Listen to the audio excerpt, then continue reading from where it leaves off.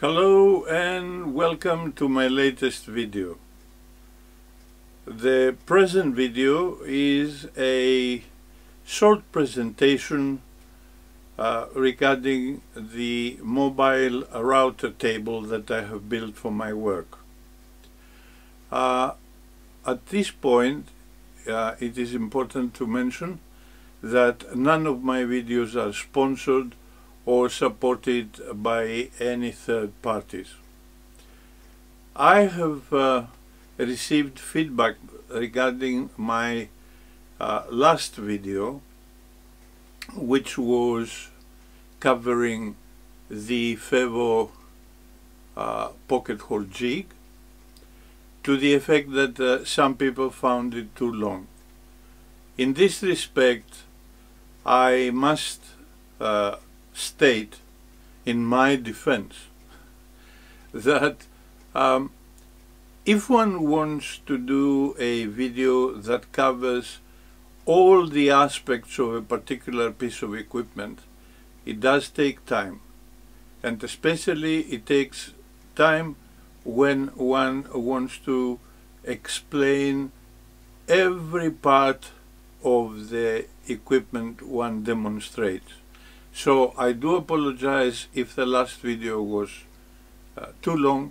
However, please do consider what I just stated in my own defense, so to speak. So let me now turn over to the mobile router table that I have built very recently. The table for this router has been constructed of MDF, and basically let me just give you the dimensions in case you are interested.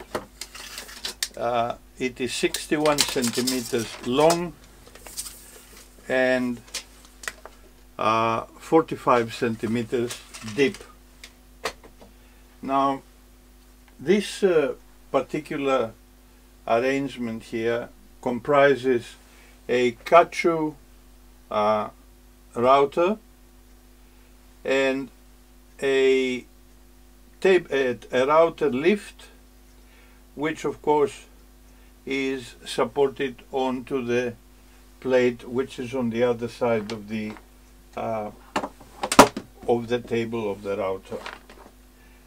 As you can see here, we have a very strong piece of wood that is screwed onto the table, and it is also glued to the table.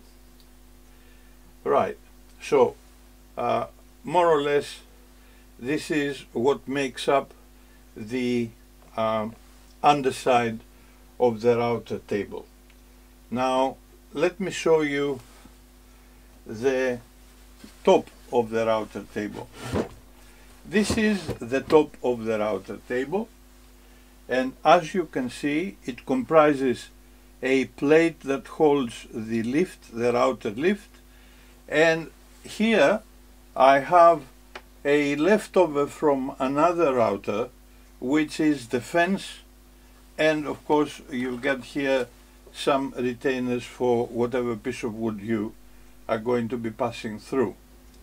The reason that I have used this particular fence is because at the back here there is a very convenient dust extraction pipe, and let me just tell you how this whole system is supported. Here I have this Moxon vise, and basically that was the whole idea, to construct something that would fit here. Let me show you.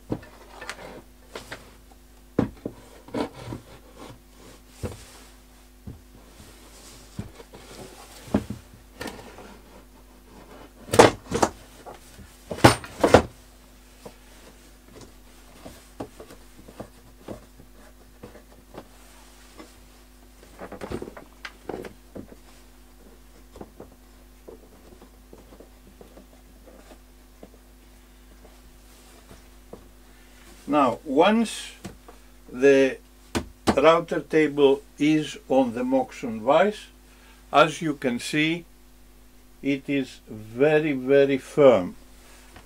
I can move it, but when it comes to actual routing, it is sufficiently stable to do the required work. This is I have just removed the fence, as you can see, and I have exposed the plate that is supporting the router table lift.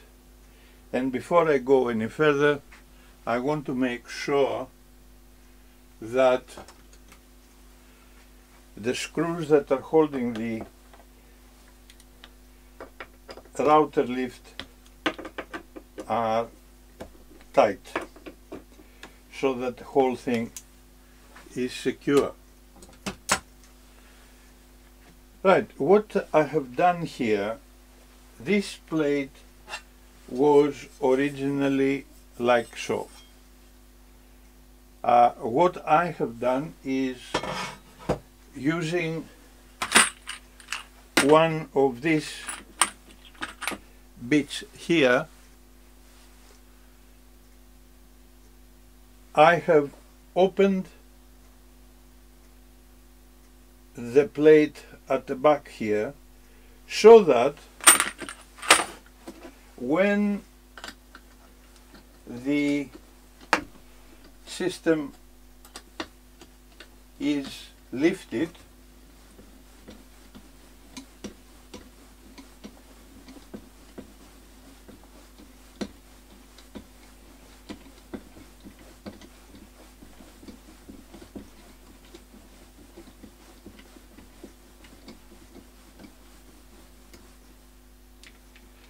the router is exposed, and the button that holds the collet is also exposed at the back here, so that one can easily exchange the router bit. I will show you how I do that. All one has to do is to press this button that is here and ensure that the spindle is arrested, so to speak. And so, very easily one can move the router bit. I will exchange this for another bit. Let me get another bit.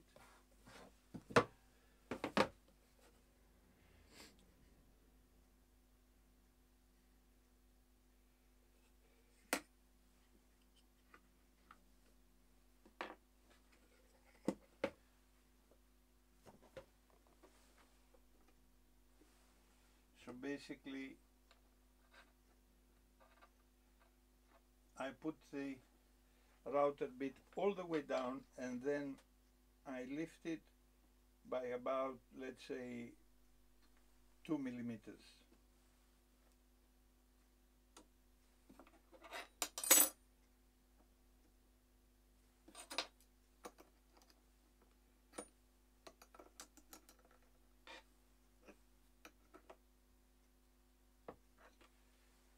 Right.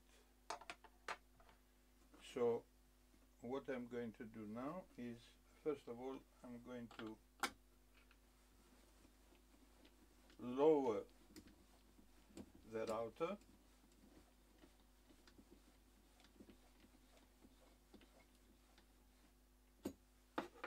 and I will replace the fence.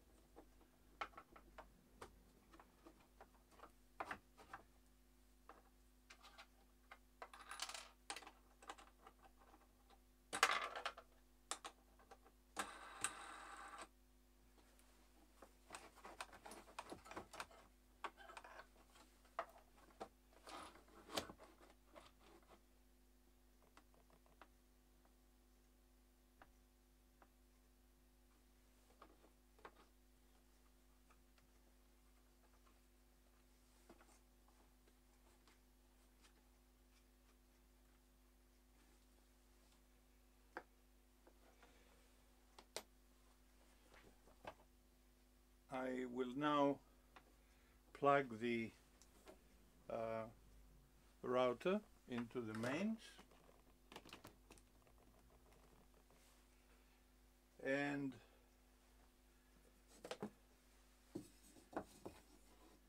I have a piece of wood here which we shall use as a sample. One thing that I want to mention regarding this fence is that it has got an added advantage, in the sense that, as you can see here, I have the option of moving this in and out. By doing that, you can use this fence arrangement as a jointer arrangement.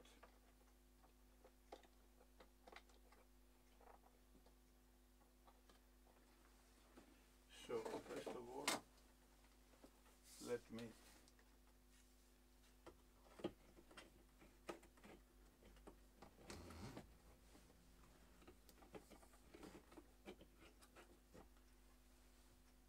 okay, so dust extraction is connected, and I shall turn it on,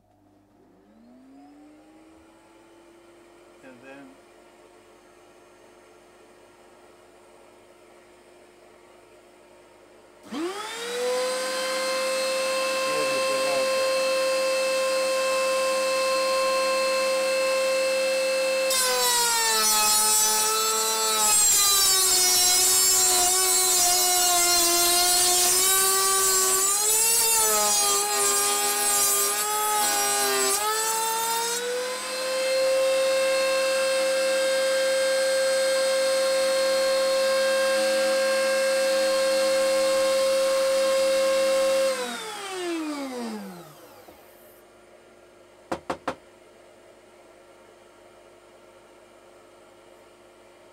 here is